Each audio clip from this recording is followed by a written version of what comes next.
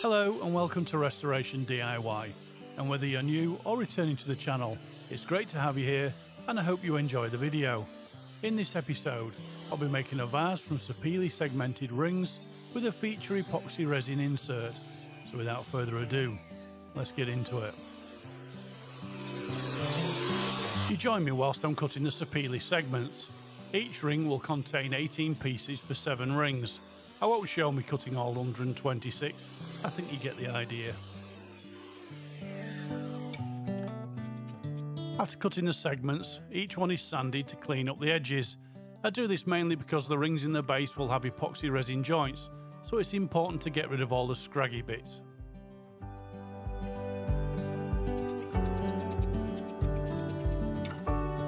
And speaking of the base, that's next. For this I needed 3 segmented rings with resin joints. I used the 3D printed template to hold the 18 segments and an elastic band to stop them moving around.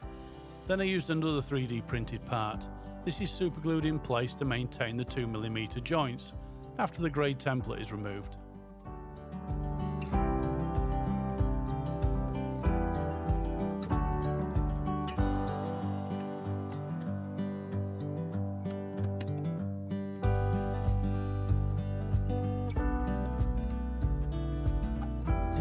Of the 3 rings in the base, the upper and lower were put together in the same way, with just one of the white spaces superglued in place.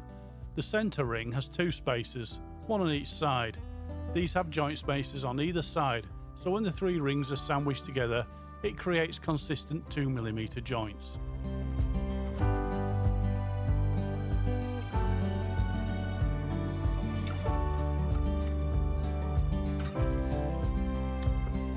And this is the centre ring, with one of the double-sided joint spaces glued in place. After I pressed it out of the grey template and refixed an errant segment, I added the second spacer.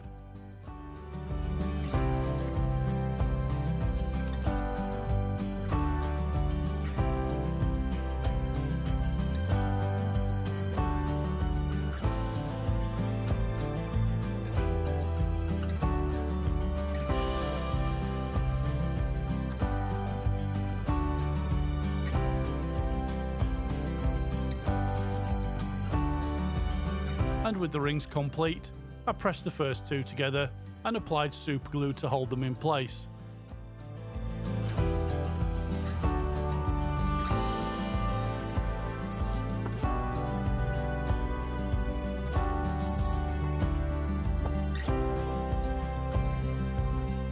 Then I tried to seat the 3rd ring, but in my haste I decided to use some gentle persuasion from the hammer, but this didn't help and resulted in dislodging a number of the segments, which all had to be re-glued.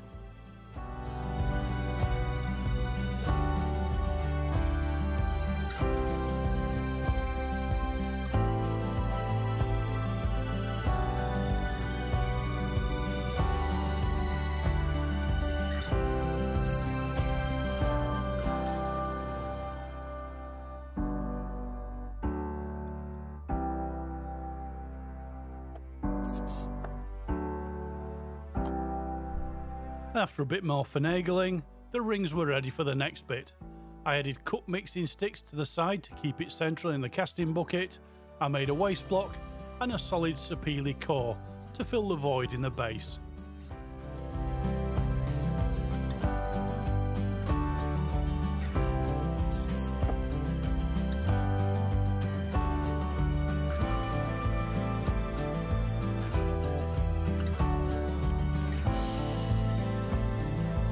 So moving on, it was time to cast the resin. I mixed 3 batches. The colours for this project were white, purple, green and pink. I split the 3rd batch after mixing, then added the mica powder, which is how I ended up with the 4 colours.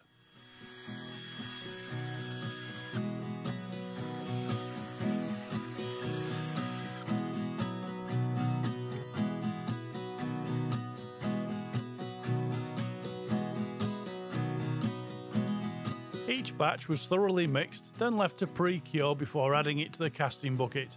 And in the current 30-degree summertime heat here in the UK, that didn't take very long at all. In fact, the purple got so hot it was uncomfortable to touch. But with all the resin safely poured, I placed the whole thing into the pressure pot, added 50 psi and left it to fully harden for 24 hours.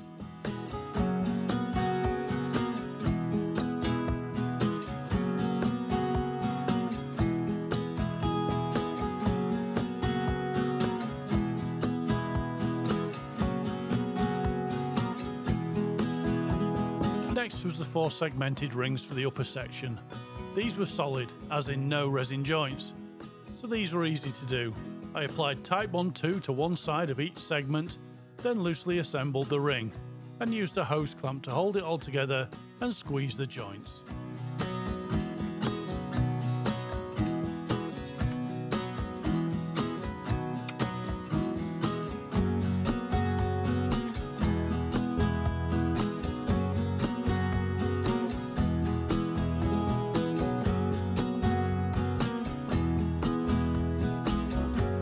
I won't show all of the 3 remaining rings being done, but they went together in the same way, and once done, they were left overnight for the glue to cure.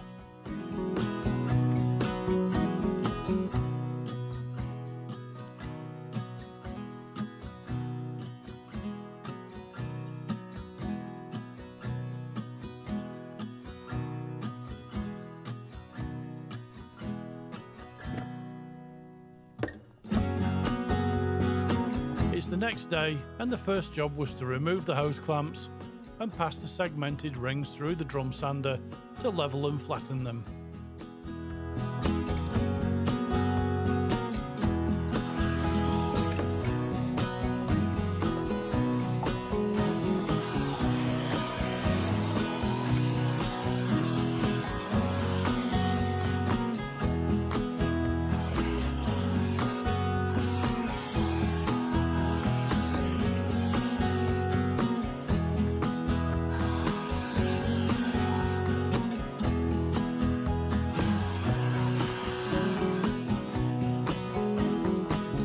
And after sanding, they were glued together to form the upper section, once again using a liberal amount of Type Bond 2 applied to one side. The 4 rings were stacked and then held in place with hot melt glue.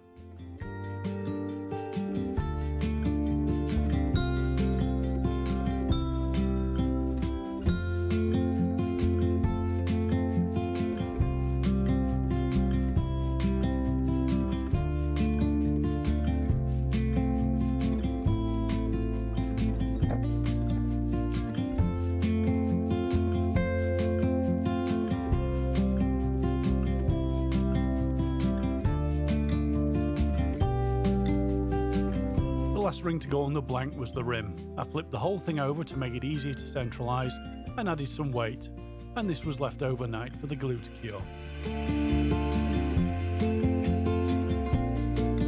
Another day has passed and it's time to check on the main blank. As soon as I got the blank out the pressure pot, I knew I would be having problems. I'd forgotten to wax the casting bucket, and no matter how much I tried, I couldn't release it, so I had to cut it free.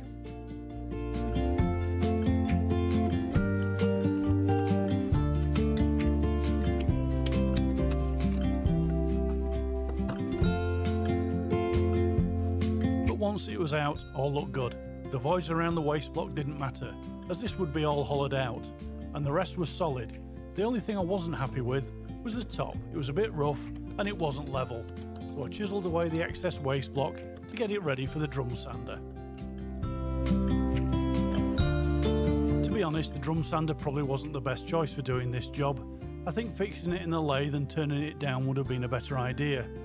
The base wasn't level, so it kept tilting and grabbing on the drum. So I had to make very light passes, both on top and on the base, gradually getting it flat.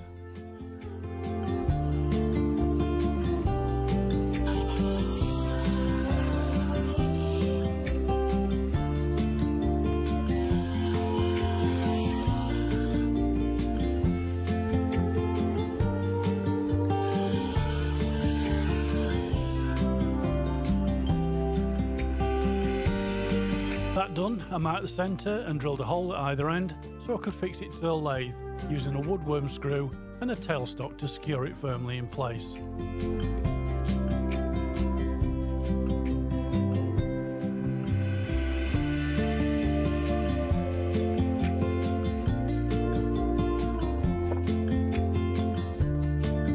blank was already well balanced, so I turned the lathe speed up to around 900 RPM and set to exposing the segmented rings in the base.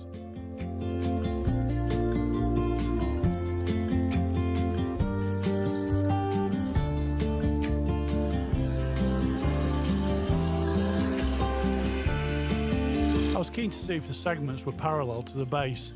If not, at this early stage I would have been able to reset the centre point on the underside to bring it back in line, but I didn't need to worry. As I uncovered the first joint, I could see it was okay.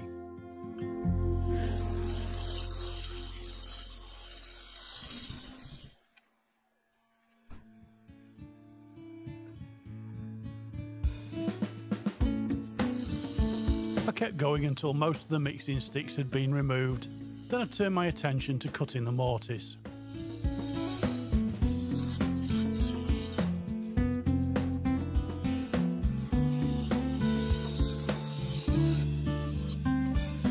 I cut the mortise in the usual way. First I defined the outer edge with a 1/4 inch parting tool, then I cleaned out most of the inner material, used a dovetail cutter to cut the dovetail, and then I finished it off with a bowl gouge and the skew.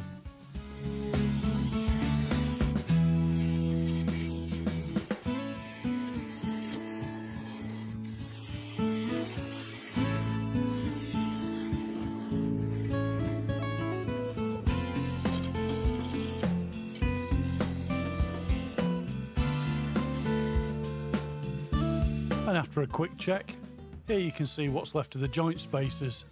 I sanded the underside from 80 to 1000 grit, then applied a finish, topped off with gloss finishing wax. With the main blank done, or so I thought, I fixed the top section into the coal jaws and set about roughly shaping the outside. This was just to get it balanced. The main job was to get the inside hollowed out before I glued the two halves together.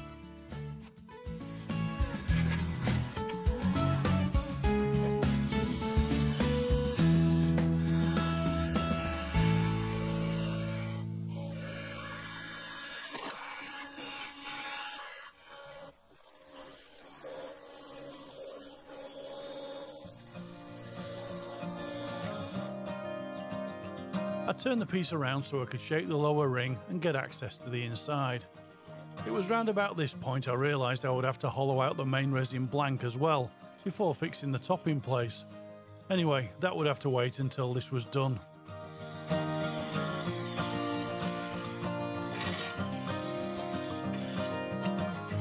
Shaping the inside was fairly straightforward. I just had to make sure I would have plenty of overlap between the two pieces, so I didn't take too much off the lower ring. I did measure it just to make sure, then I hollowed it out, only cutting through 3 rings. The 4th ring I would be able to get out from the top.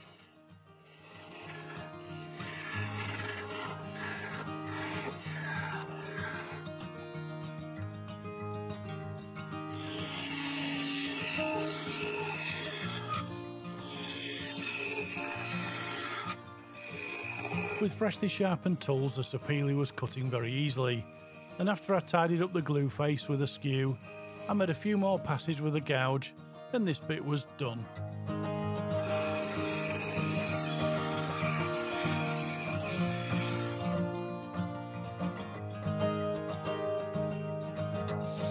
I sanded just the inside from 80 to 400 grit and applied a wax finish.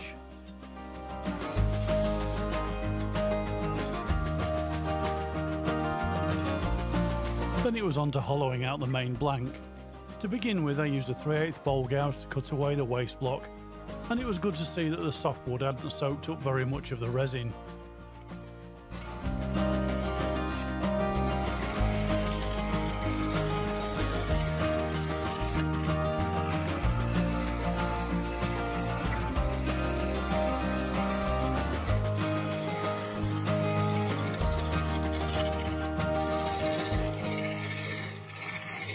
Once most of the softwood had been removed, I switched to the full-size carbide with a negative rate cutter.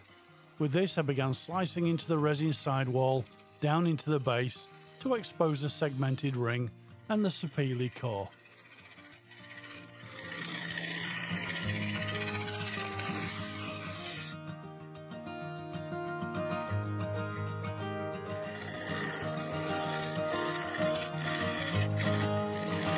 was all going very well.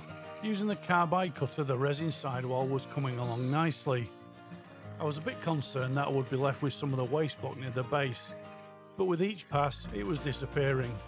The only slight problem was the Sapele Segmented ring. It wasn't cutting so easily, and I wanted to cut into it to reduce the weight in the finished piece.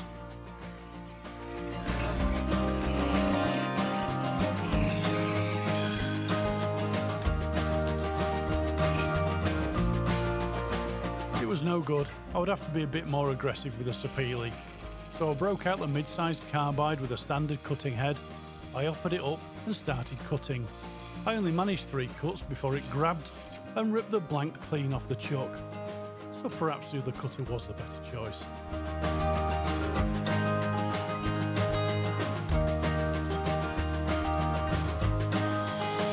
Luckily there wasn't any damage, so after I refixed it to the lathe, I finished off the inside with a full-size carbide and the large negative rate scraper, and I also decided a slightly heavier vase wouldn't be a bad idea.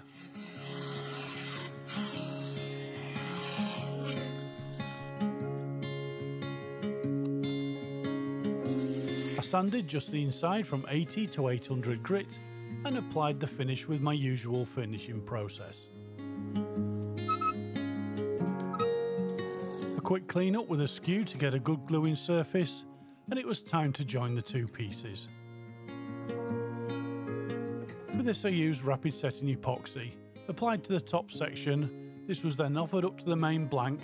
The joints in the segmented base and top were aligned with each other, and it was clamped in place with a tailstock.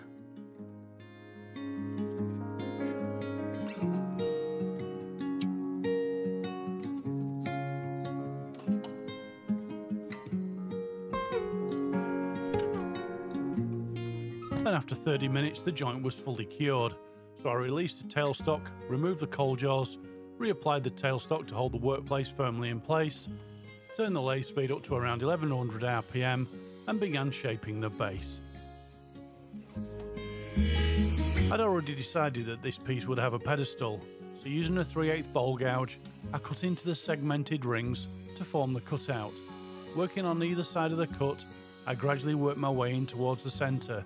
I was fairly sure I wouldn't be able to expose the resin around the core, so I stopped short and started to blend the resin feature ring into the segments.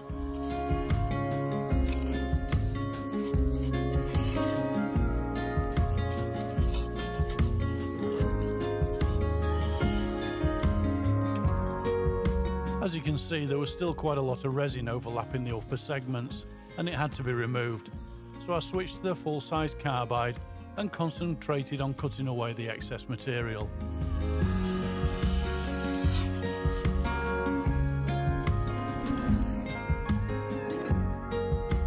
By chance, this shape presented an opportunity for a bit of an overhanging design feature, but I couldn't see how it would work with the upper section, so I cut it down, working my way towards blending it into the segmented ring.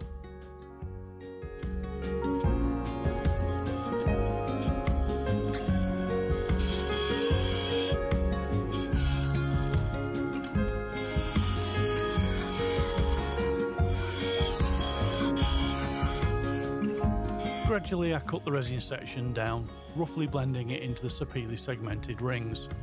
I used a skew to get it a bit closer to the final shape, then I turned my attention to the base. This was too chunky and needed to be trimmed down. And I also made the cutout deeper, but this created a new problem. I cut into the 3D printed spacer, and its pure white colour didn't look good against the resin joints.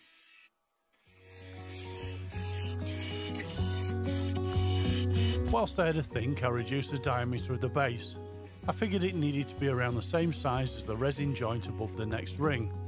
Having done that, it gave me the opportunity to cut some more out of the upper part of the base, so I could expose more of the white spacer. And then I made the upper cutout deeper to bring it in proportion with the base. I used the parting tool to remove what was left of the spacer, removing just enough to get rid of it. Then I began shear scraping to blend it into the upper and lower cut lines. This made the base look too wide, so I reduced it a bit more, shear scraping it down till it looked just right. The flat transition in the cutout didn't suit it either, so very carefully I used the mid-sized carbide to blend the two cut lines into a soft curve.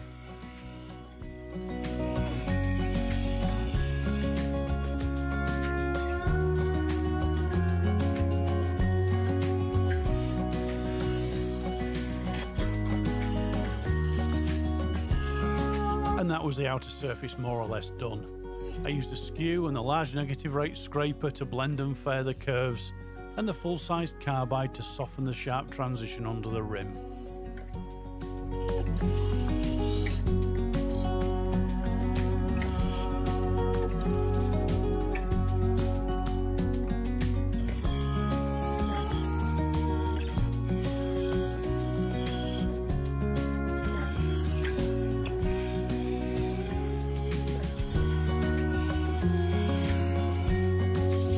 A little bit of sanding to check for tool marks, and it was on to forming the opening in the top.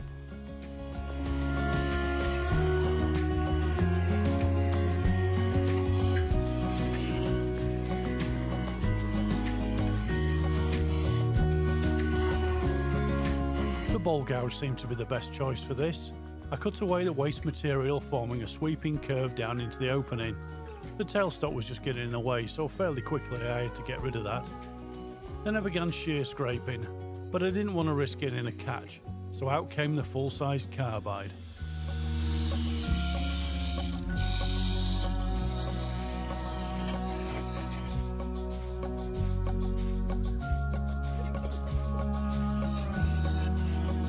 The carbide was much easier to control.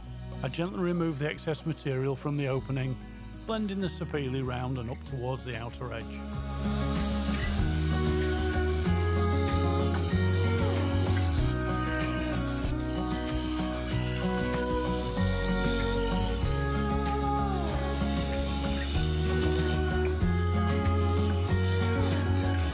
After a few more passes and tidying up the edge of the rim, it was done.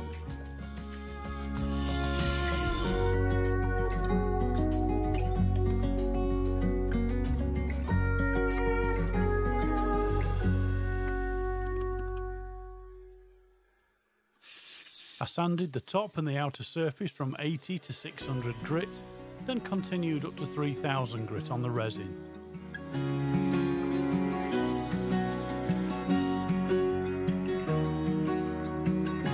Then I cleaned down with denatured alcohol.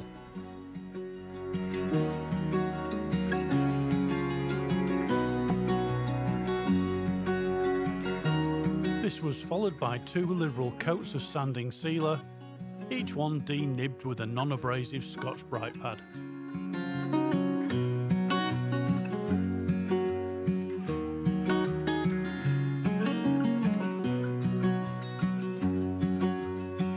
Next up, Yorkshire Grit, just a single coat, thoroughly cleaned away until no more residue is picking up on the paper towel.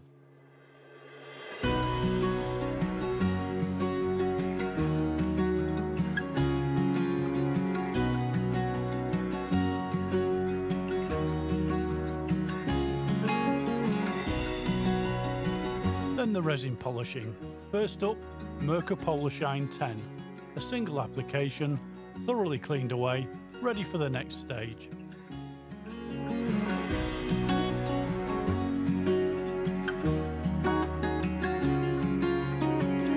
Polarshine 5, one coat, polished off to leave a deep shine.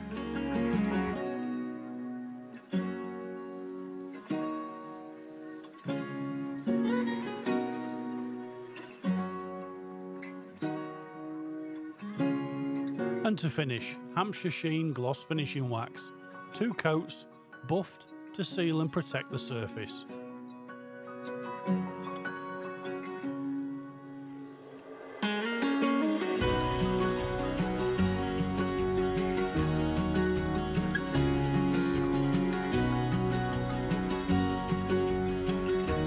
And that's it, another project finished.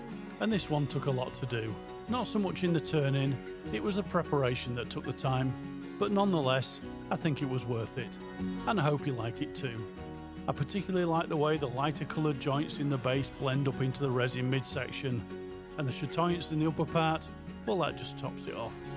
Anyway, with all that said, I'd like to thank you all for watching. Please subscribe, a thumbs up will be much appreciated, and comments are always welcome. I'll see you in the next one. Goodbye for now.